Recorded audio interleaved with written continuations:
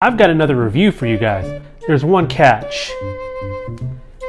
This is the milk I'm going to use for it. I want you to take a look at the date. And this is unopened.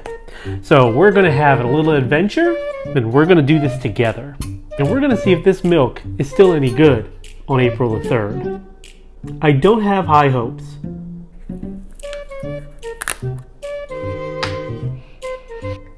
You know, it doesn't smell too bad. Blech. No, we're done. Screw you, milk, even though it was my fault.